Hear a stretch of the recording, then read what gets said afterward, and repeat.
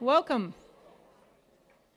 Good evening, and welcome to the Schulich School of Law. We're delighted that you're able to join us this evening for the inaugural Sir Graham Day Ethics, Morality, and Law lecture. I'm going to get started with a few words about Sir Graham Day, who is right here, and then a few words about the format for tonight's event before handing it off. So, Sir Graham Day. He is a business executive, lawyer, and corporate director. He was chair and CEO of British Shipbuilders from 1983 to 86, chair and CEO of the Rover Group from 86 until 91. He has served as chair of British Aerospace, Powergen, and Cadbury Schweppes. Sir Graham has been knighted by the Queen and inducted into the Canadian Business Hall of Fame. And he has been appointed a member of the Order of Nova Scotia and officer of the Order of Canada. Closer to home, I would note that he is now counsel to Stuart McKelvey, and he calls Hantsport, Nova Scotia, home. His many Dalhousie connections include the fact that he graduated from this very law school in 1959, was Chancellor of Dalhousie from 1994 to 2001. He taught in our business school, and he holds an honorary degree from Dal. He does, however, tear himself away from Nova Scotia at least once a year when he heads on down south to Florida to pursue his passion for baseball by watching the Blue Jays spring training. Sir Graham Day is well recognized for his thoughtful advice, his careful counsel, and his generosity. And that brings us to tonight and the inaugural Sir Graham Day Ethics, Morality, and the Law lecture. This series honors the Sir Graham Day spirit. It is designed to advance our understanding of ethics within the legal profession and in society as a whole. And so we turn our attention to a topic that is squarely at the intersection of ethics, morality, and the law: assisted dying. But first, a quick word about format. This evening, we're delighted to be collaborating with the CBC radio show IDEAS with Paul Kennedy. They will be recording throughout, and will use that recording along with other interviews conducted around tonight's lecture to produce a show that will be aired in the new year. And even more significant for all of us who are here now, Paul Kennedy, who is well known to all of you fans of IDEAS, will be hosting tonight. Paul will do the honors of introducing Peter Singer. Peter will speak for 30 to 45 minutes, and then we'll have lots of time for discussion. Paul will moderate that discussion period. We'll have microphones available, as you see here and here, so that when Paul opens up the floor, you'll be able to ask your questions directly to Peter. Speaking to the overflow room, if you are in the overflow room, there aren't microphones there, obviously. You can pop over and ask your question, and then we'll have to send you popping back because we are super overcrowded in here right now. But you don't feel you can't come and ask a question. If you are asking questions, given the number of people who are here tonight, we would request that you keep your questions as succinct as possible. It's not an opportunity for speeches, but rather an opportunity to ask Peter Singer something burning in your mind. A quick note now, please everyone, check your phones. Check that your phones are off. This is recording. That will destroy the recordings, and also, more importantly, actually, it will break the feel of the evening. So please turn those off. With that done, without further ado, turn you over to Paul Kennedy.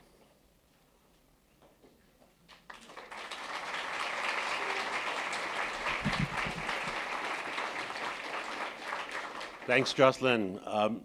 Can I say from the get-go that it's always a great pleasure for me to come to Halifax, even when the city throws the kind of weather that many Canadians consider to be quintessentially Haligonian, like it has this evening. And I think it's also an indication of how interested you all are in Peter Singer that you've come out in such weather.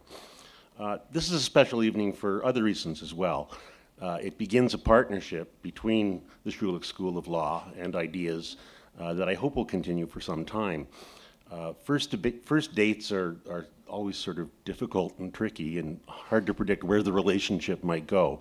But from the turnout tonight and the obvious interest in this topic, I think I can predict a very successful relationship for, I hope, what will be a very, very long time.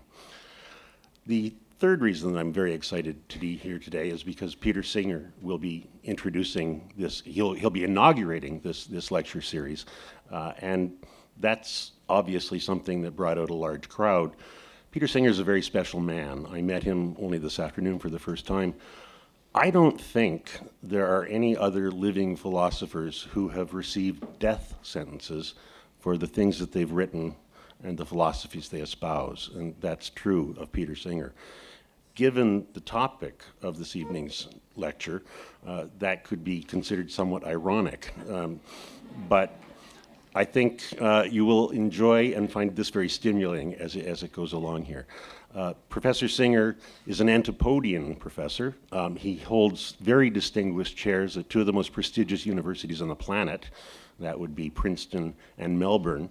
He's the author of, or the editor of, more than 40 books, and I'll just mention 3 that are really important: Animal Liberation, Practical Ethics, and then the third one, which is quite significantly connected to the topic of tonight's lecture, Rethinking Life and Death. As I said, I had the opportunity of speaking with him this afternoon. First time I met him. That will be part of the eventual IDEAS program, which will be assembled with parts of this lecture and then parts of that conversation. I learned during that conversation this afternoon that you are about to hear a very stimulating, very exciting, very challenging, and I think very brilliant lecturer. Please welcome Peter Singer.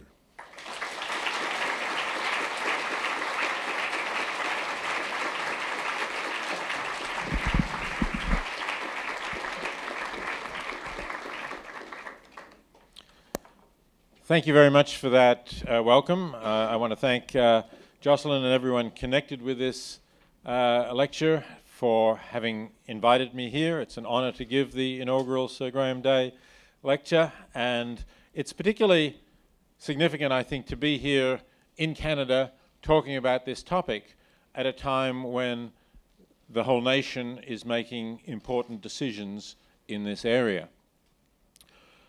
This is, I think, a particular part of a broader ethical shift in our thinking about life and death. And that's a really important change, a historical change. And I'd like to say a little bit about that before I get to the more specific questions of assisted death that we'll focus on for the majority of what I'm going to say.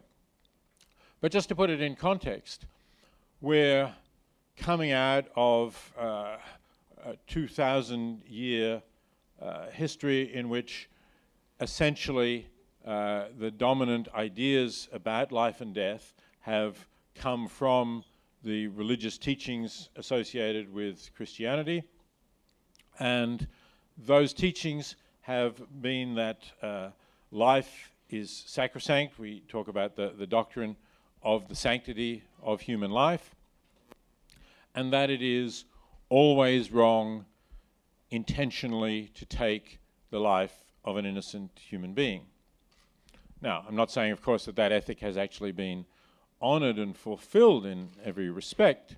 It clearly hasn't, but it's nevertheless been the official position, and it's on that basis that our ethics was formed and essentially lasted well into the 20th century. As part of that ethic, I suppose, was the idea that the decisions about when someone dies are not decisions for us to take. They are decisions for God to take, I suppose the religious view was. It was sometimes said, for example, that to end one's own life was to be like a soldier in an army deserting your post, the image being that we're all part of God's army in the world, and it's only up to the commander-in-chief to tell us when it's time to leave our post and when it's not. And associated with that were a number of other specifically religious doctrines. One, of course, was the idea that we are made in the image of God, and this makes us special and particularly precious. And another is the idea that we have immortal souls, so that you would think in a way that would make death less significant rather than more significant. The idea that it's simply, as people say, a passing into a different realm, and indeed a more important and, of course, eternal realm. But in fact, it seemed that made the decision more momentous, made more hang upon it, and made people feel that it was not a decision for them to take. So that, after all, according to Christian teaching, it was the standing that you were in, whether you're in a state of grace or not at the time of death, or some specific Catholic views, whether you had had confession and received absolution and so on, that would determine your immortal fate. So if you think of it in those terms, to make that decision becomes more significant, because you might have acted and killed somebody when they were not in a state of grace, and then they will roast in hell forever, whereas if only they had lived a little longer, they would have seen the error of their ways, they would have repented, and they would have had eternal salvation. So these religious reasons, I think, gave a particular weight to decisions about when to die, and emphasis the prohibition on taking innocent human life. But there's one other thing that I want to point out about that, though I'm not going to go into it in any depth now, and that is that this doctrine draws a very sharp distinction between human beings and other species, non-human animals, essentially. Because we alone are made in the image of God, we alone have immortal souls. And so these strictures about the wrongness of taking human life are specifically for human life. They do not apply to non-human animals, and of course the practice is simply to kill them when convenient, basically, including if you want to eat them, or if you find them to be pests or a nuisance, or even for sport, for amusement. So their lives may be taken very lightly, but the lives of humans, of course, as I've said, cannot. And this does not depend on ideas that we are rational, more rational than they are, or that we are autonomous beings and they are not.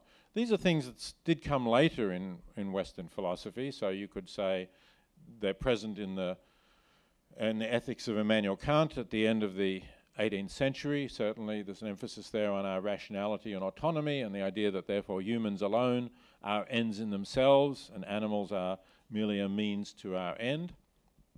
But clearly, you find that in the Christian teachings beforehand, and it is based much more on these particular religious doctrines of us being made in the image of God and having immortal souls and so on, and the animals not. And therefore, even when humans were not rational, manifestly not rational or autonomous, and none of us were born rational or autonomous, and others, unfortunately, because of irreversible mental disabilities, brain damage, or something of that sort, may never become rational and autonomous. Nevertheless, it was every human life that is supposed to be sacrosanct and superior to that of all of the non-human animals. So we're seeing interesting shifts across all of this area now. We're seeing, I think, clearly a re-evaluation of our attitudes to animals in various ways, and a questioning of the sharpness of the divide in ethics between humans and non-human animals. We're also seeing a re-evaluation of questions about the sanctity of human life. One of the reasons for that is the advance of medical technology. Medical technology has made it possible for us to keep human beings alive where previously they would have died. And in some cases, that has led us to ask whether it is indeed worth doing that. The most dramatic of these cases was the development of the respirator, sometimes also called a ventilator, which can keep somebody breathing, keep the heart beating, keep the blood flowing, even when the brain has irreversibly ceased to function. So when respirators began to be used in the 1950s, it was found, of course, that they were very valuable for somebody who was in a temporary state where they might have stopped breathing and the heart might have stopped beating and they might have died, but they had good prospects of recovery. But sometimes it turned out that people did not have good prospects of recovery, that their brain was irreversibly damaged, indeed irreversibly had stopped functioning, and that this could be demonstrated by various clinical tests. And yet the respirator could keep the hearts beating and the body's functioning. So doctors then said, well, what are we going to do now? Are we going to fill up our intensive care wards with patients who have no hope of any recovery of consciousness whatsoever, but whose hearts are beating, breathing, bodies are still warm?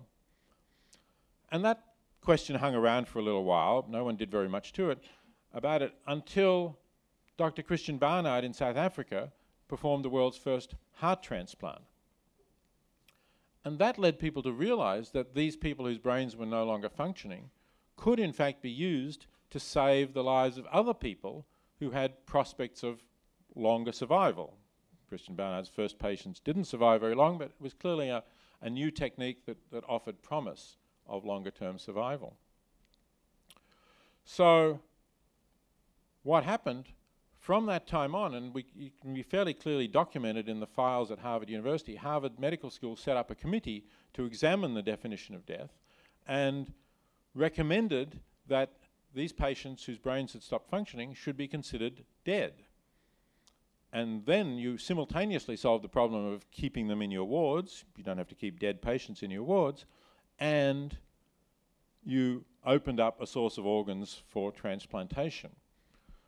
Now, you couldn't just have said, let's use the hearts of these living patients to help other patients who will otherwise die because the other patients have better prospects, because that would have directly challenged the idea that you were killing an innocent human being. You can't say, no, I'm not killing them, I'm just cutting out their heart and giving it to someone else. So that was why that problem was essentially solved by a redefinition of death. It was not a scientific discovery that when your brain is ceased to function, you're dead. It was a decision that we are going to call these people dead, and that will have very useful consequences. Now, of course, there was a value underlying that, and I think the value is a sound one, and that is that the lives of these patients were really of no further use to them because they could never recover consciousness, and they were taking up resources, and their hearts could be useful to other patients. But, as I say, it couldn't be presented that way, but gradually other medical technologies did force us to consider this question. So then we had patients who were clearly not brain dead, but who were in a persistent vegetative state, the famous case of Karen Ann Quinlan in New Jersey in the 70s. And we had decisions then, we said, well, we don't have an obligation to keep them alive, to use extraordinary means of life support, to put them on a respirator. And so we've had a debate about that. But I think clearly underlying that debate, although I know that there are people who would not accept this interpretation of it, underlying that debate is a judgment that the life of someone in a persistent vegetative state is not really worth preserving once you've reached the conclusion that they have no hope of recovery of consciousness. So we started to re-evaluate this question, and I would say that began a movement from questions about the sanctity of life to questions about the quality of life. And the question, is there a minimal quality that somebody has to have for their life to be worth preserving? Now, these are fairly baseline cases, obviously, either if your brain has irreversibly ceased to function altogether, or if you've irreversibly lost the capacity for consciousness, as in a persistent vegetative state. You can't be consulted. You might have written a living will beforehand, you could consult that, but most people don't. Karen Ann Quinlan was a young woman who certainly had not written a living will there. And so you couldn't consult the wishes, so essentially you had to make a judgment for those patients.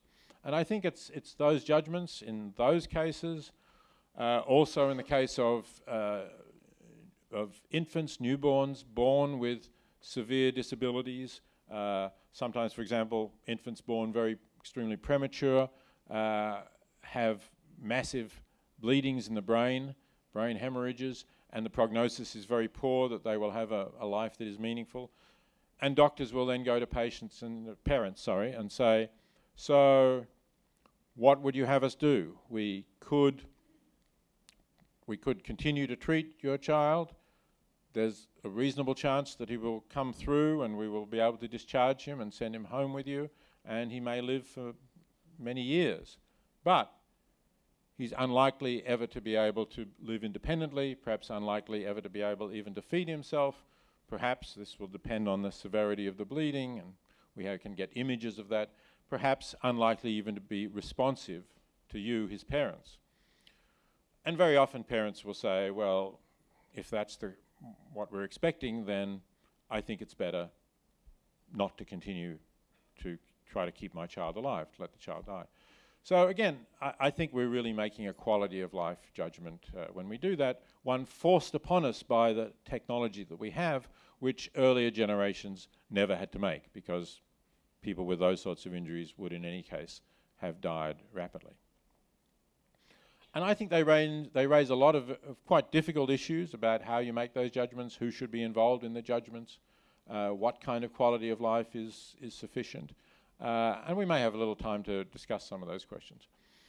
But they've also provided the context for decisions that I think are now being made in a number of countries, in a number of jurisdictions, and also, as I was saying, here in Canada, for what is really an easier ethical decision to make. And that is cases where people are competent to make their own decisions about their own lives and to express a wish about whether they think the quality of their life is adequate or not for continuing. So these are cases, obviously, of assisted dying, sometimes physician-assisted suicide, where a physician writes a prescription on request from the patient, which the patient can take to end his or her life. Sometimes voluntary euthanasia, where a doctor can give a lethal injection to a patient. And these are questions which have been coming up now for quite some time, and I think it's very understandable that they do, because we have different things coming together. On the one hand, we have the line of thought that I was talking about before that says there are qualities of life that are not worth living. There is the erosion, as I said, of the idea of the sanctity, that all human life is sacrosanct, that it's always wrong intentionally to take an innocent human life. And that may have something to do with the loosening of religious bonds and the decline, at least in many countries, of the influence of religious teachings. And we have that coming together with a strong idea of individual autonomy, and more specifically in this case, the autonomy of patients. So I want to talk a little bit about autonomy for a moment. It's in a way a separate tradition from specifically the medical one. We can perhaps best trace it back to John Stuart Mill's famous essay on liberty, in which he wrote that the purpose of the essay that he was writing was to put forward the principle that the state should not intervene with the individual for the individual's own good, whether physical or moral, but that the only justification for the state to interfere with the individual was to prevent harm to others. Now, I think that's a powerful principle in a liberal state, in a state which sees limits on what governments ought to be doing.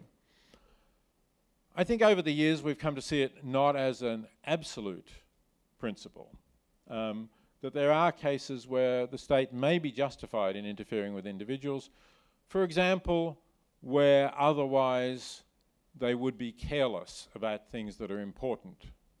And I think the prime example of that, which pretty much we all accept, I imagine many of you drove here. I suppose you fastened your seatbelts when you did so. And I take it that here, as in most jurisdictions, there is a law requiring you to do that. Perhaps a law that is not very often enforced, but nevertheless you can be penalized, can be fined if you don't do that. Why do we have that? That's clearly an example of paternalism. I think it's very difficult to defend on that you would be harming others. Some people might say, well, you have a National Health Service, so you would be imposing costs on others. If you're injured, the state has to fix you up. Well, I think, if you were serious about avoiding restrictions on liberty, you could get people to go to the police station to sign a document that they waive the right to treatment, or perhaps that they will pay a small extra insurance premium to cover their treatment, and then they don't have to wear a seatbelt. But we don't really bother to make that allowance because we think this is a trivial infringement of liberty, and we also think that it's something where people generally are not the best guardians of their own interests, because we're not good at doing things which will reduce cases, reduce risks which are already quite small, make them much smaller, maybe even eliminate those risks,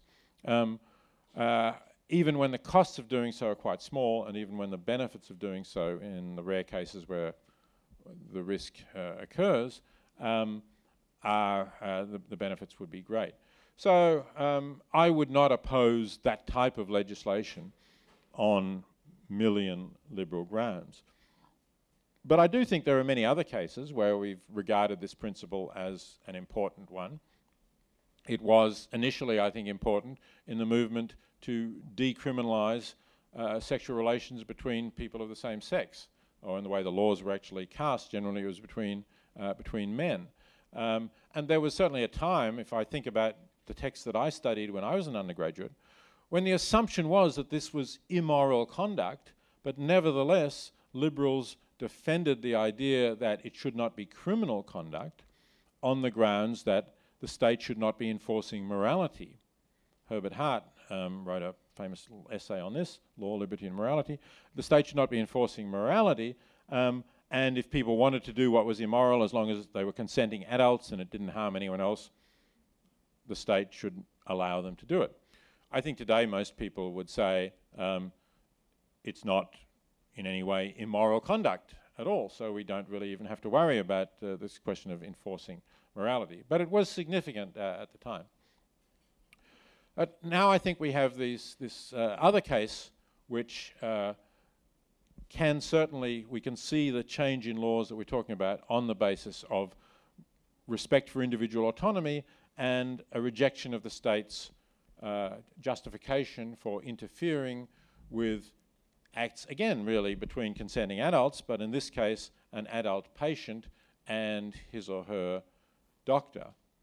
So we can say, if an adult patient of sound mind decides that he or she does not wish to live longer, then, and a doctor is willing to provide assistance in dying, should the state interfere with that at all?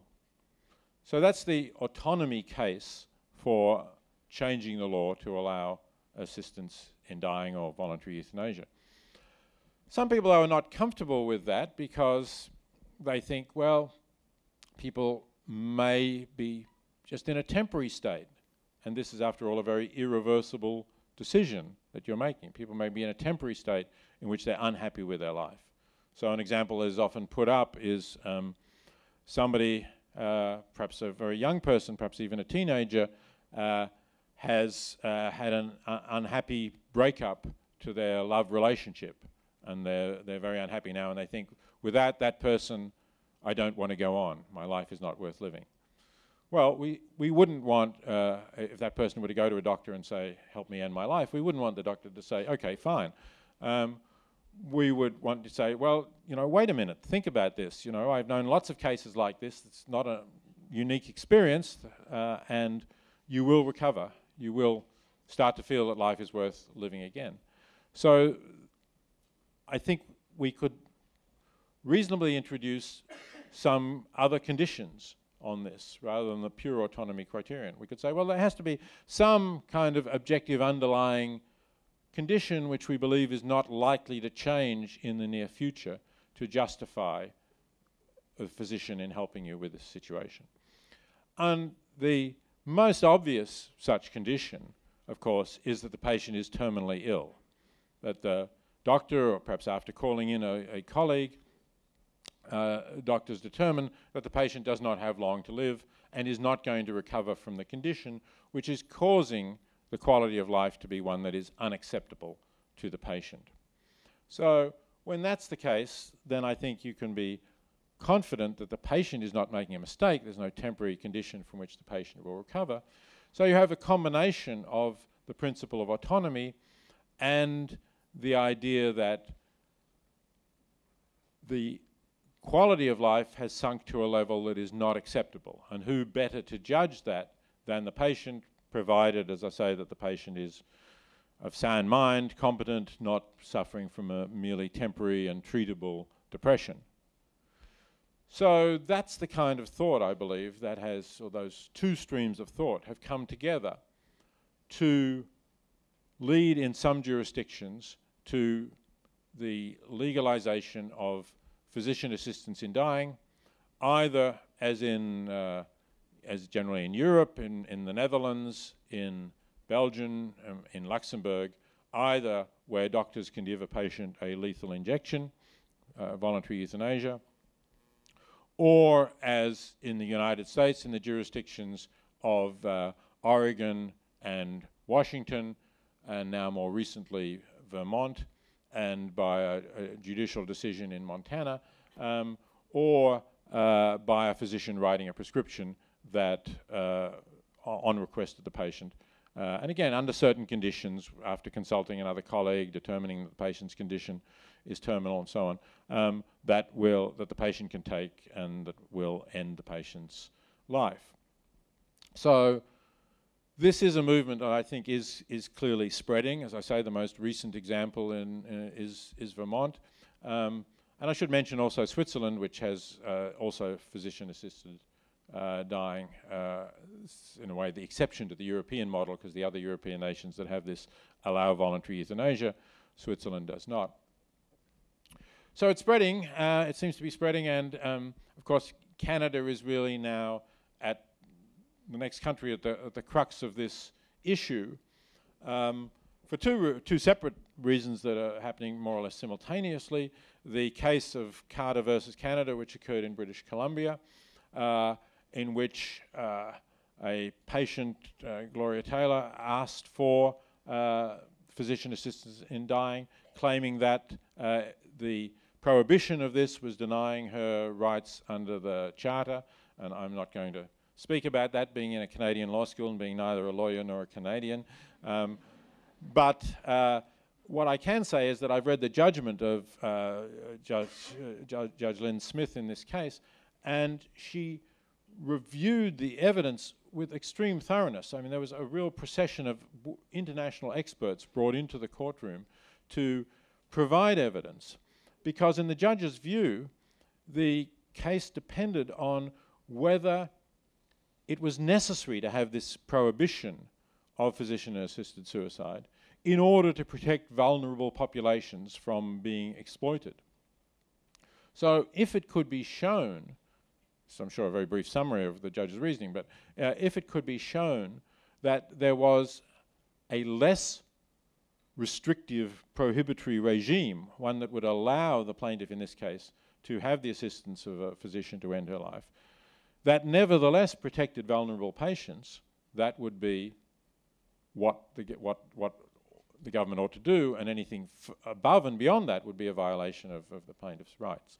So that was why all that evidence was necessary, and I think it reads well as a summary of the evidence and the judge's verdict that indeed it showed that there were other regimes in the world, including the Netherlands and Belgium and Oregon, that had such systems, and that indeed the vulnerable were protected, and that there was no evidence of systematic abuse, or, as is often said, of a slippery slope, where once you legalize physician-assisted suicide or voluntary euthanasia, you find that the killing spreads.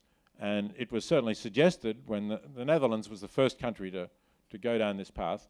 So it was certainly suggested when voluntary euthanasia began to be openly practiced in the Netherlands that that this would broaden, and indeed that it would broaden. People often referred to the Nazi Holocaust as being at the bottom of the slippery slope. So it wasn't just that it would broaden in small ways as to what counted as an incurable condition or an intolerable condition, because the Netherlands never required that the condition be terminal, but just that it should be incurable and for the patient intolerable. And that this would lead to the killing of people who were a burden on the state or were considered undesirable in some other way. Well, we have now a lot of experience of legalized voluntary euthanasia or physician-assisted suicide. We have, as I say, in the Netherlands, it began to be openly practiced, not, you could say, fully legalized, but after court decisions, there were public announcements from the prosecutor's office that doctors who carried out voluntary euthanasia on the patient's request would not be prosecuted if they complied with a set of conditions that had been agreed to by the Royal Dutch Medical Association. So it was openly practiced from the early 1980s. So we have more than 30 years of experience there.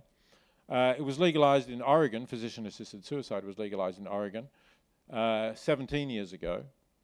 So we have 17 years of experience there, and we have shorter periods in Belgium and Washington and Switzerland.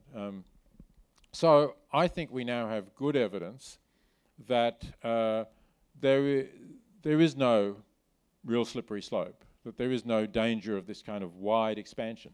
Certainly in the Netherlands there have been further discussions of boundaries, of people who are very old and just say they're tired of life, although they have no real medical condition in a strict sense. Should such people be helped? That's a debate that is going on in the Netherlands, and I think it's a reasonable thing to debate. In Belgium there have been debates about the age at which you can express a competent wish to die, and the law was changed quite recently to allow minors to also request voluntary euthanasia. Depending exactly on the age of the minor, the younger ones must have their parents' consent to that, but otherwise I think you can be regarded as competent, I think perhaps at 16. Again, where doctors have said that there is a terminal or incurable condition. So I'm not saying that there hasn't been further discussion about possible extensions, but I am saying that what you might regard as an uncontrolled or dangerous slippery slope leading to abuse does not seem to have happened. So for the reasons that I've given, I think that this is a welcome development, and I think we are now at the stage where we are seeing other jurisdictions moving forward, as we saw in the United States with Vermont. There's a lot of debate in a number of other countries about this question, and I think that the other thing I should mention, of course, is that here, as I'm sure you're aware, the Quebec legislature has voted to legalize voluntary euthanasia for citizens of Quebec. There's a question as to whether that is compatible with the Federal Criminal Code, and that no doubt will also be decided in the Supreme Court, as will the final verdict on the British Columbia case I mentioned, the Carter versus Canada case. So there are different ways in which Canada is going to make important decisions on this, and that I'm sure will have a further influence on other countries. It would clearly have an effect on the United States, particularly those states which are, if you like, a little more like Canada than some others. I think you're rather unlike, for example, states in the Deep South, which I don't see as legalizing voluntary euthanasia or physician-assisted suicide for some time. But you're probably, well, you are more like the states in the Northwest, which have already legalized this, Oregon and Washington and Montana perhaps. But other states, I think, in the Northeast as well would move to do so, would be influenced to do so if Canada were to decide. And my own native country, Australia, I think as another Commonwealth nation in the same political tradition as Canada, we've debated this over the years. In fact, briefly we had voluntary euthanasia legalized in the Northern Territory. But the Northern Territory is not an autonomous state. I'm not sure whether you have the same system here, that you have provinces that can legislate for themselves, but you have territories. I know you have Territory as well, which can be overruled by the federal parliament. So that was the case with the Northern Territory. So the Northern Territory was overruled by a conservative-dominated federal parliament, and it didn't last long. But there are moves in various states to legalise voluntary euthanasia or physician assistance in dying. And in fact, the leading newspaper in Victoria, the state that has Melbourne as the capital, where I go for several months each year, is currently having a editorial campaign with reports of cases of the kind that you're familiar with, urging that physician assistance in dying should be legalised in Victoria. So I think that this is a pivotal moment. I think that Canada's decisions on this are going to be watched by the rest of the world, and I think also, of course, that they are part of this longer trend that I gestured at briefly at the beginning, of a shift in our ethics, which is, I see, as overall clearly a positive development, because it takes a more, both an approach that respects autonomy more and that is more humane, that gives more regard to the suffering that people go through, and rather than leaving them with that suffering or with that poor quality of life, allows them to say when they've had enough. So I'll leave it at that. Thank you, and I look forward to the questions and discussion.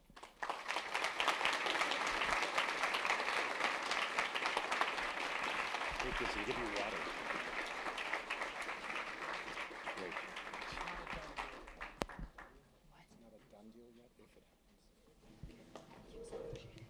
Thank you, Peter Skinner. As Jocelyn mentioned, there will be questions. There's time for, well, approximately 35 minutes of questions, and there's already a questioner at this microphone. Keep your, as Jocelyn also mentioned, please keep your questions brief so that there will be a chance for more people. What are your views on assisted dying in the mental illness context rather than physical illness? So I think that,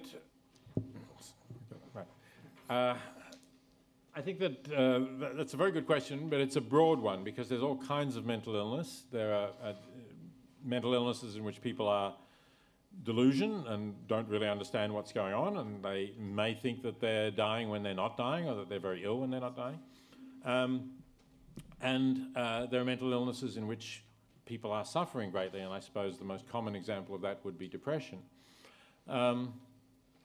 And even if we just focus on cases of depression, which are the most significant ones for this topic, I believe, some depressions respond to treatment. Some people with depression respond to some treatments but not to others. And very sadly, there are some people with depression who don't respond to any treatment. So clearly, if a patient who is depressed says that their condition is so bad that they want to end their life, the first question any physician should ask is if they're not familiar with the patient, is, well, what have you tried? For what sort of treatment of your depression have you tried? And if there are possibly helpful treatments that the patient has not tried, then I think that the doctor's responsibility is to urge the patient to try those treatments. But if treatments have been tried, the depression has been very prolonged, this could be 20 years or more, and the patient persists in the view that the depression is causing suffering such that life is not worth living. And I believe that can happen. I think that depression is a perhaps greatly underestimated cause of suffering. I think there can come a point where a doctor can say, look, I think you're competent to make this decision. You've tried everything. There's no real prospect of the condition changing, or no particular likelihood of that. Anyway, your judgment is that you think it's not worth hanging on for the perhaps slim chance of it changing. And so I could defend the idea that when all of those things have been tried over a significantly long period, a doctor could help a patient to die. Thank you.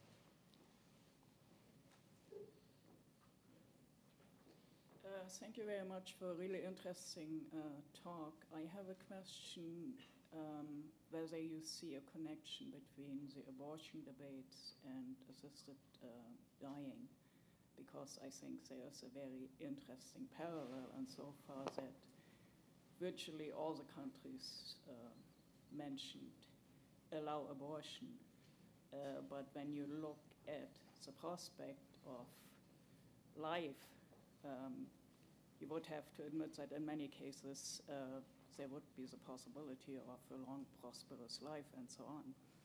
While when there are people that say, I want to die, we want to interfere with that. So Right. it seems rather paradoxical. Yes, that's an interesting question. So there are a variety of connections. Clearly, one connection is that on the standard Christian views that I outlined at the beginning of my talk, it's wrong to take an innocent human life. If you regard the fetus as an innocent human being, then you're going to be opposed to abortion, and you're going to be opposed to voluntary euthanasia. If you don't regard the fetus as qualifying as an innocent human being, then you have a different situation where you could be opposed to voluntary euthanasia, but not opposed to abortion. Another difference between it that you could argue is from the John Stuart Mill's liberal principle that I mentioned that says the state should not interfere with acts that don't harm others, you could say we should legalise voluntary euthanasia because that's an act between consenting adults, it doesn't harm others. But it doesn't follow that we should legalise abortion if you think that the fetus counts as another. So you have to decide. Some people say you have to decide when life begins. I think that's the wrong way to put the abortion controversy. I'm perfectly prepared to say life begins at conception. In a biological sense, that just seems to me to be factually true, and the anti-abortion people make that point over and over again. But the point that they don't grasp is that to say that there is a life here, even to say that there's a human life here, is not to say that there is a being with a right to life. That's a separate question, and that, as I said, might depend on the characteristics or qualities that a being has to have, which the embryo or early fetus, I think, clearly doesn't have because it's not even a sentient being. So there's a whole lot of those sorts of different connections with the issue and different ways in which people can go. But I will just mention that last night in New York, I was taking part in a debate about this topic for an organisation called IQ Squared. You can find it online at iq2usa.org. And one of my opponents in the debate was Baroness Elora Finlay from the House of Lords in Britain, who is opposed to voluntary euthanasia, but is pro-choice on the abortion issue. So you do get people who go different ways. Take a question from this side now. Okay. Hello. So my question is more on what about the, I guess it would be manipulation of the individual who may be not actually, who may be saying they want to have this issue of voluntary euthanasia or assisted dying, but it may be through either the primary care, the person delivering primary care, or manipulating them into like elder abuse or something like that, causing issues of people saying that they want to die when they don't want to be a burden or something like that.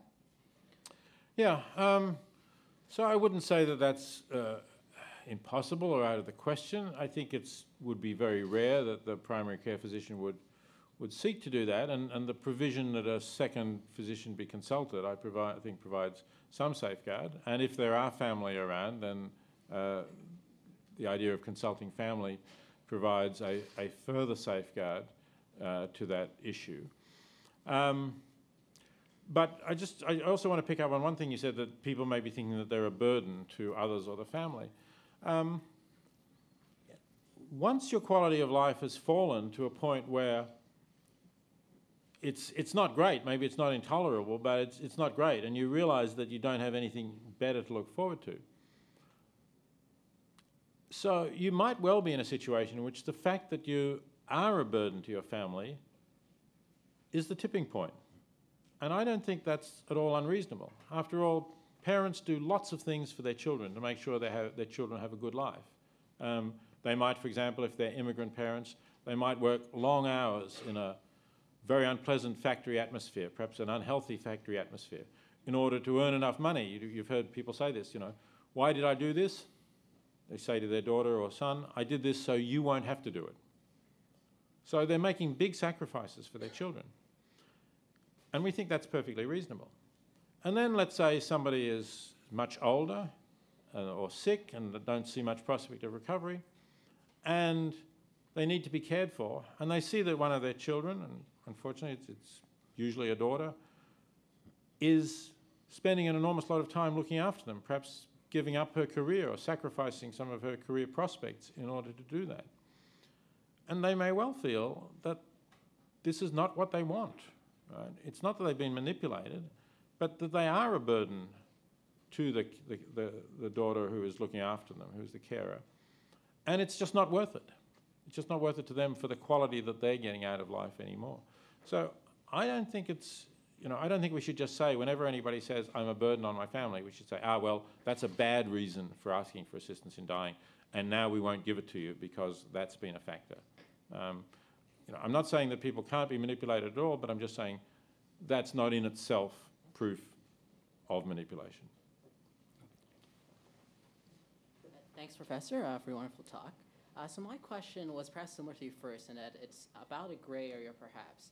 And in regards to what if one faces the prospect of a good life, but only after a period of really intense treatment. So for instance, let me give two possibilities, two cases where this might come up.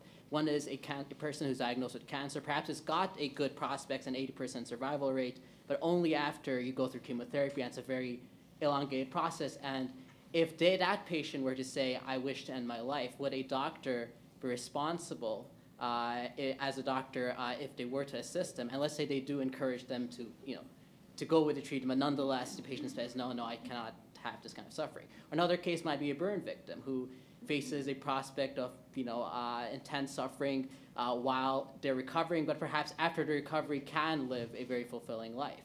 And in those cases, would you support doctor-assisted suicide, or would you say this is more analogous to the jilted lover who's temporarily extremely depressed, but if they can go through it, will at the end of the day perhaps find their life very fulfilling? Right. Okay. They're interesting cases, and again, it's always good to have a little bit more context. How long has the person had after the cancer diagnosis to think about whether they want the chemotherapy, whether that's worth going through? Are they still in the shock of the first diagnosis and not really adjusted to that? The burn victim is usually a more acute case, of course. They've just had the burn and they're in great pain.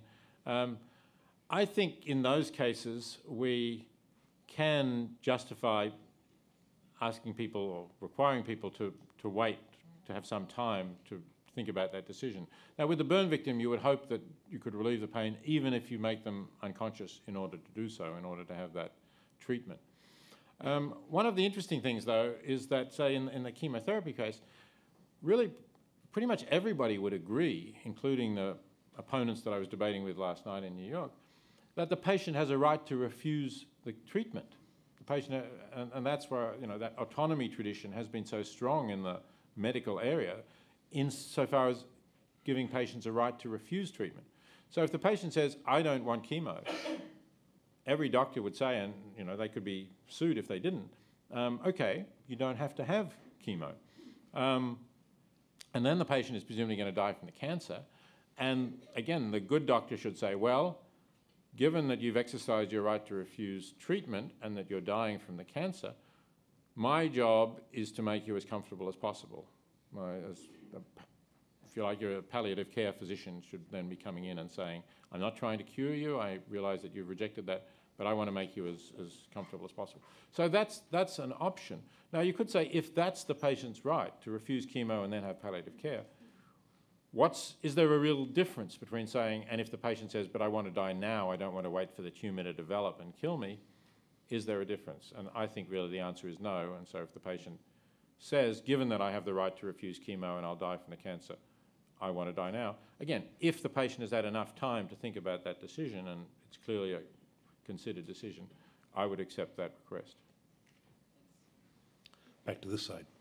Hi, my question is, in a case where a patient asks for euthanasia, but his or her family is completely against it, would you say that there should be equal consideration given to the subsequent increase in suffering for the family as there is to the decrease in suffering for the patient as a result of the euthanasia? So if the whole thing boils down to just an absolute value decreasing suffering, don't they sort of compare?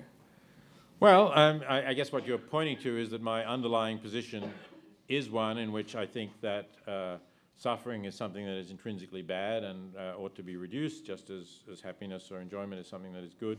We ought to seek to increase. So at a theoretical level, I have to agree with you that all suffering counts and the suffering of the family counts.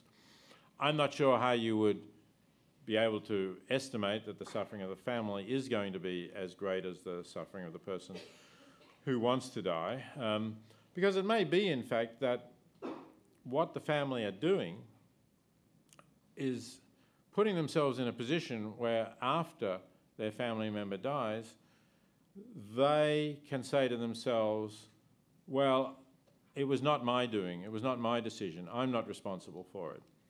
I did everything I could to make sure that the family member continued to live.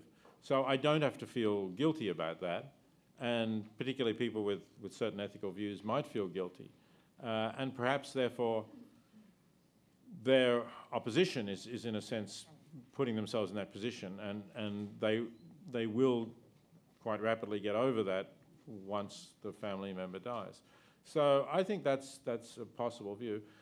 I also think the other thing that you have to think about is the larger picture for others, not just for this particular case, but what's it saying to other patients if they are not able to make an autonomous decision, if they are subject to the expressed wishes of their family. It gives the family a control over them at a moment that is really in some way private, that is really in some way their own, most intimate, most personal decision. Nobody else is in there experiencing what they're experiencing. And I think the idea that you have control over that is important. In fact, I'll just mention here one thing that I didn't mention when talking about the knowledge that we have of what happens in places like Oregon and Washington, where patients can get prescriptions by which they can end their life. In about a third of the cases where a doctor agrees to a prescription and issues the prescription is never used. So the point there is that the patients want to be in control. They want to know that if things get worse, they can end their life. And just having the medicine there in the closet is enough. So I think that's part of the reason why it's really important for patients to feel that they're in control.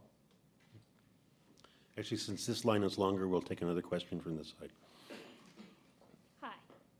So in the beginning of your lecture, after speaking about autonomy, you stated that there are other conditions beside autonomy that can be introduced to place safeguards. And there were three that you mentioned. The patient being terminally ill, them not having long to live, and this all causing the patient to have a quality of life that is not acceptable. Then my question feeds off of actually the first question that was asked with respect to depression. So there you stated that in that case you can see a case where the depressed person has received multiple different kinds of treatment, maybe every kind of treatment out there, and none of it has worked. And in that case, perhaps you would support them asking for assisted suicide. This seems to then take away that criteria of them not having long to live, because the idea is a depressed person. So I'm assuming that you're not standing by that being a needed requirement. And if one takes that away, that sounds more like Bill 52 from Quebec, where all you really need is terminally ill and quality of life being poor. So my question is, what about cases like pulmonary fibrosis? It's really easy to talk about really severe cases of depression, really severe cases of cancer, and one can see those perhaps easily or more easily than others fitting into this criterion. But pulmonary fibrosis, I don't know if you're familiar with it. I think you should say more about it. I'm sure Okay. that the audience I'm not fully familiar with it, and I'm sure that other people in the audience are not. So when someone has smoked for a while or for a long time, this damages their lung tissues, and this is irreversible. They eventually start having breathing problems, and so there are certain treatments you can give them that puts Band-Aid on the issue, but essentially it's irreversible damage, and over time it will lead to them potentially dying from this damage to the lung. So one could imagine a person, especially if we're leaving it up to the patient to decide what is an acceptable quality of life, for them to say at the age of 28, that this is not acceptable quality for me, and so I wish to get assistance in suicide. Would you stand by that? Well, it's a very good question, and you've laid out the fact that I've said different things which don't all apply in all cases, and therefore you have to make decisions which ones are critical. And there are differences there in different jurisdictions. So in Oregon and Washington and Vermont, there has to be terminal illness. I understand the Quebec legislation, and they refer to it as 6 months. The Quebec legislation does talk about fin de vie, but doesn't give a date for it, right? Whereas in the Netherlands and Belgium, and I think Luxembourg as well, an incurable condition that the patient finds unbearable is sufficient. It doesn't have to be terminal or at the end of life, but it has to be incurable. So, you know, a clear case that would be different would be a young person who suffered quadriplegia and after some time trying to adjust to it decides that life is not worth living. In the Netherlands, they could be given voluntary euthanasia. In Oregon and Washington and Vermont, and I take it in Quebec, they couldn't. So in this case that you described, I think if the patient's persistent judgment, not just, you know, what he said on one bad day, but persistent judgment over time, was that the condition was so bad that it was intolerable, could not tolerate continuing to live, that would be a case where you could accept that judgment. Now, it might be that you would say from observing the patient that, look, I can't see why this is so intolerable. I don't, you know, essentially you don't believe you. And that is a problem then when the doctor just doesn't accept the patient's judgment. Because I think normally you would say the patient is the one in the best position to judge. But the doctor might suspect that something odd is going on. The doctor might, for example, then consult a psychiatrist to try to see whether the patient has some mental problems that's causing him to ask for death, even though he doesn't seem to be in such a bad way. So I think there are other things you could do. But in the end, if there's nothing like that and the patient remains committed to that view, I think, again, the doctor could accept that. Thank you. Back to the side. Hi. I would like to say that I think like advanced medical technology has its advantages and disadvantages, and every person has their own unique biochemistry and how it influences their recovery.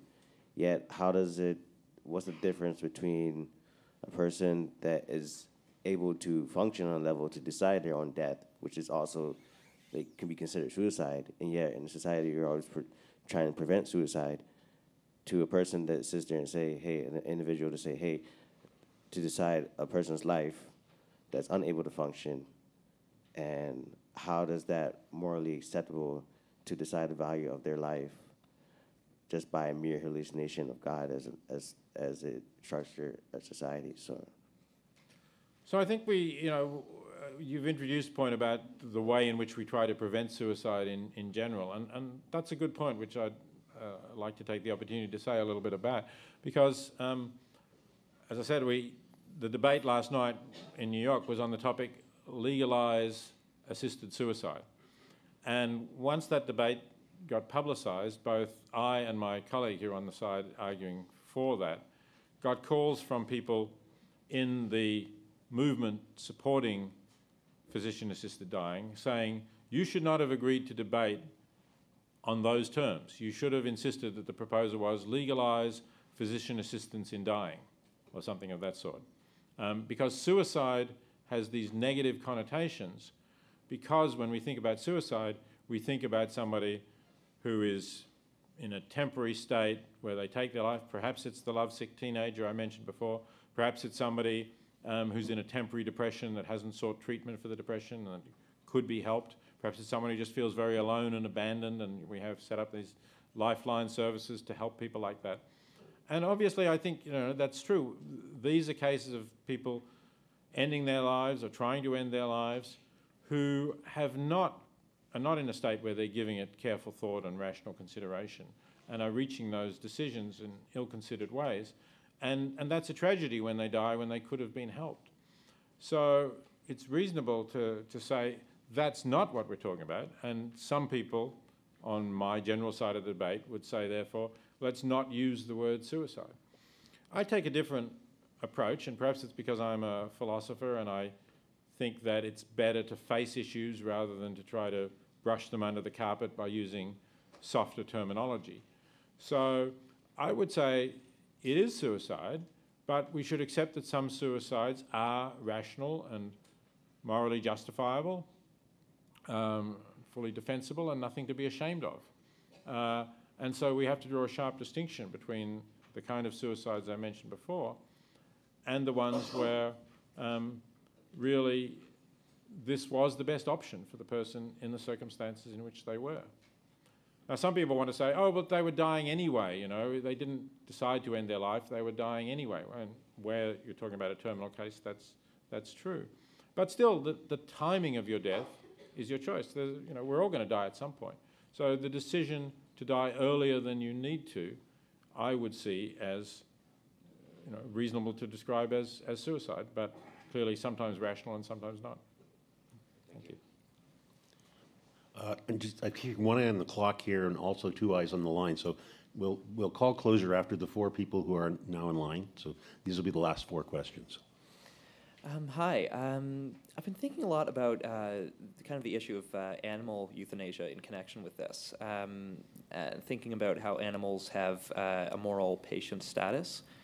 And I was thinking, if a person is in a state of significant pain, and they might possibly be a moral agent, or might be able to regain their agent status after a certain amount of time or something like that, but it's indeterminate whether they will for sure. Do you think it would be permissible for the family members then to decide, while they're in this patient but not agent state, to euthanize them? I wasn't quite clear in the way you sure. started. Are we talking about a human or an animal? Oh, a human, yes. We are talking about humans. Because in the case of animals, they do have, because they're in a moral patient state, right, their owners will be able to say that they can be euthanized if they're in a lot of pain. Somebody else has to make that decision for them. Yeah. Right. But in the case you're talking about, the patient at the moment is not a moral agent and can't take the decision for themselves, yes. But if they're treated, they will again be in that situation. Yes, yeah. Right. Okay. So normally I would think then that they ought to be treated because they can't make the decision now, but they will be able to make it later. So if they're treated and they recover to the point where they can make the decision and they decide that the quality of life after recovery is not adequate, they should then be able to end their life. But to make the decision for them, I'm assuming that they've not had a living will or some similar declaration to describe what they want done in these circumstances. For the decision to be made for them, I think, when they're going to have the opportunity of reaching a decision, would be wrong. Okay, thank you. Back to this side. Hi. So I'm not an expert in this, and I'll accept what you presented in terms of the evidence saying that it's not going to lead to a slippery slope. I wonder, though, is it possible that there could be mistakes that are made? Certainly, the systems that are in place are not perfect, and there may be some mistakes that are made where people are euthanized who do not want to die.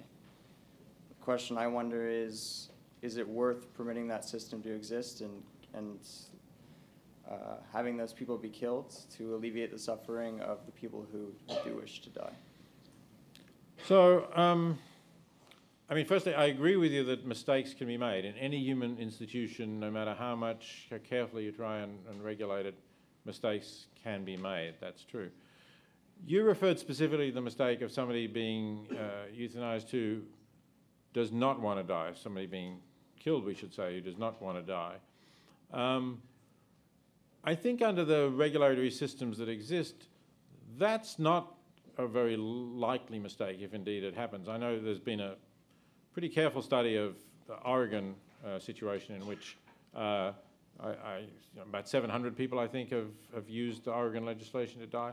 I don't think any case has been found of somebody who, clearly did not want to die at the time. Because after all, they have to request the prescription.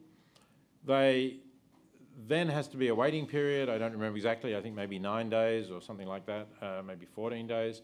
They have to repeat the request. They have to see a second physician who agrees that they want that. Then they get the prescription. Then the prescription has to be filled. Then they have to take the substance. So for them to take it when they don't want to die, I think you pretty much can exclude.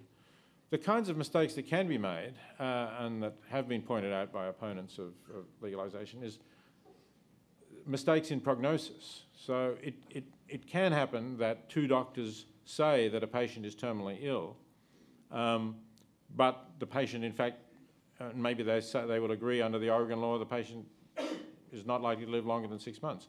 But there have been cases in Oregon of patients who have lived longer than 6 months. They've had the prescription perhaps, but they didn't use it, as I said, and some of them have lived a year or two.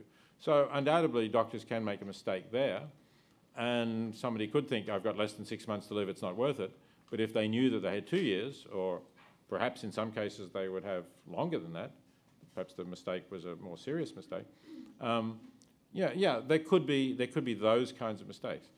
So then, as I think you hinted at in your question, there is a sort of balancing act. I mean, we have, let's say, just take the Oregon case. So we've had 700 or something people who have used the act to die, therefore didn't suffer when they didn't want to suffer, didn't have the kind of undignified death that they didn't want to have, plus the others who got the prescriptions but didn't use it, another couple of hundred. And then perhaps, let's say, we've had one patient who died earlier than they need to, who could have had some years, but we don't know exactly what quality of life they would have had. Maybe some of them would have really recovered.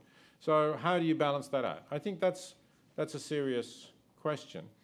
I think if you can make the mistakes extremely rare, if you really can have good requirements for high level of confidence in the diagnosis, then you can say that the amount of suffering relieved and the amount of autonomy granted to patients in these in the last stage of life could outweigh a very rare case of somebody who could have lived longer and have had a reasonable quality of life for some further time. Thank you. Hi there. I really enjoyed in your talk how you started from the beginning of viewing life as sacrosanct and how the intentional taking of life was always wrong, and how we've now shifted to where we look to the quality of life instead.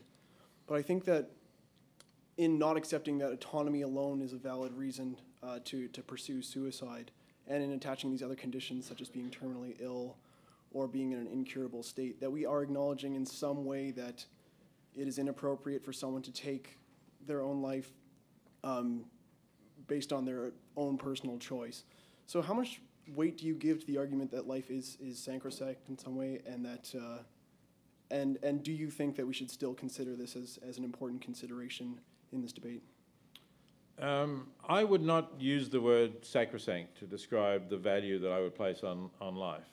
That seems to me to be too absolute a term that suggests, and as I said, it suffers from this problem of having to say something about why all human life is in this way and non-human animal life is not. I mean, I would rather see this as being on a continuum, that there is value in life if it meets a certain minimal quality, that there's value in the lives of non-human animals. Perhaps, there are also degrees with different species and the kinds of richness of life and types of fulfillment and enjoyment that they can have, that there's a continuum, and that for normal humans, maybe they're at one end of that continuum. So I would certainly be happy to say that there is value in life that has some significant positive qualities. I would put it that way. And that's why I would not allow completely unrestrained reign for autonomy in these decisions.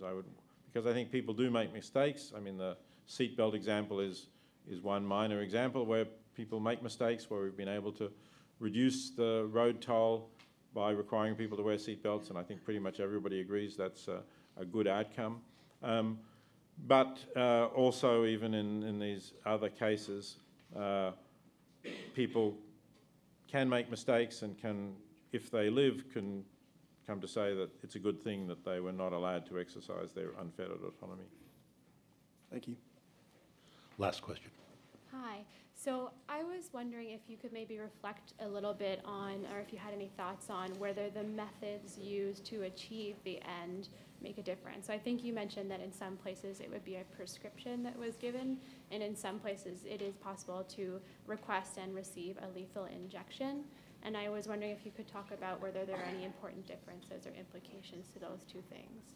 Yeah, it's an interesting question, and I think it reflects something about the underlying political ideology of the culture. So it's in the United States, really, there's just no debate about legalizing voluntary euthanasia, about making it legal for doctors to give lethal injections to patients. There aren't really organisations campaigning for that in the way that there are organisations campaigning for physician-assisted suicide, and there have been these votes and referenda.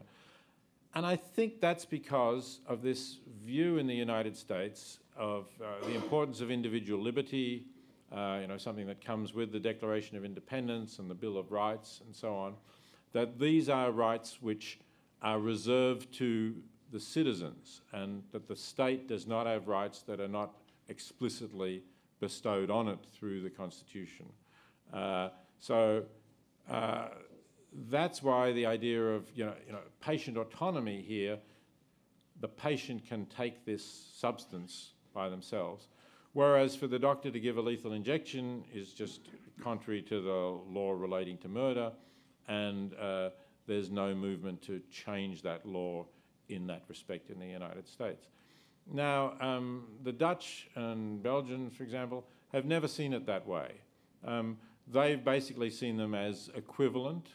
And perhaps that's because they don't have this restricted view of the state. So you see obviously that in other areas, the huge outcry about Obamacare, which I'm sure you in Canada think of as curiosity in a way. If you were there or watching the news media, the idea that this is legislating socialism, socialized medicine, all of these terms that were being used, obviously with very negative connotations, that the state should not be running medicine in some way, should not be controlling medicine. So you don't have that. The Europeans generally don't have that, and that's why they're more prepared to say, yes, it doesn't really make much difference whether death comes because you've drunk or taken a substance or because the doctor's giving you an injection. And because, there's one clear disadvantage of the prescription method, and that is if you've got a cancer that means that your digestive system is no longer functioning, you can't be helped by a prescription because the cancer may be blocking the esophagus, so you can swallow it, it's not going to get to your stomach, you're just going to vomit it up again, it's not going to kill you. There's nothing that the Oregon law can do for you in those circumstances, but the Dutch and Belgian law can. And it's interesting, I think, that Quebec has gone for voluntary euthanasia rather than just for physician-assisted suicide, and I guess that perhaps relates to the fact that Quebec has stronger ties to Europe than other parts of Canada. I don't know whether, other people can tell me whether it would be more likely that other provinces in Canada that legislated for this, if they did, would legislate for physician-assisted suicide rather than for voluntary euthanasia. Could I ask a quick follow-up question Sure. to that? Is there, so you mentioned that many of the prescriptions that are written don't get filled. I'm wondering if there's a parallel that one could look to in terms of lethal injection. So are there ever, because there's an issue of control there, right, that's taken out. So are there ever people that schedule them and then absolutely. don't There is a parallel, and it's called talking to your doctor.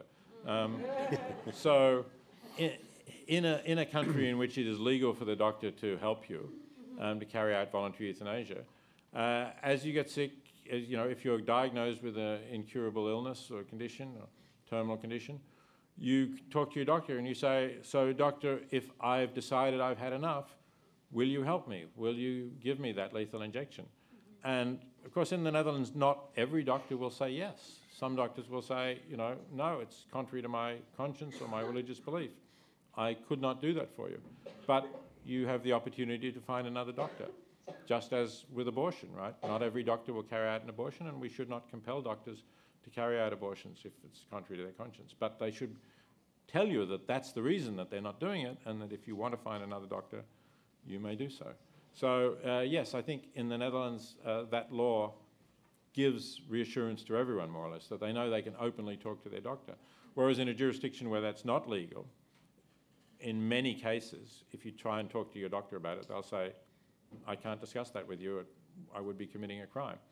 Now, there's a few brave doctors who will say quietly, yes, I will help you when necessary, or they'll use some language, coded language, which indicates that they would do that. But it's clearly much easier to have that conversation where you're not asking the doctor to commit a criminal offence. Thank you. Thank you for your questions. Just before Jocelyn closes the evening, I would like you to thank Peter Skinner. Join me in thanking Peter Skinner for giving a wonderful inaugural lecture.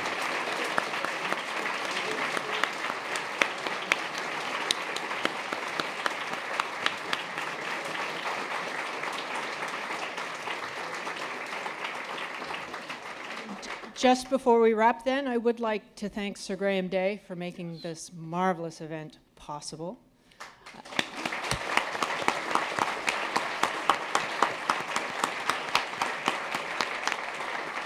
I'd like to also thank the CBC IDEAS crew, Paul Kennedy, Mary Link, and Greg Kelly. This was an incredible first date. I hope we see much more of you.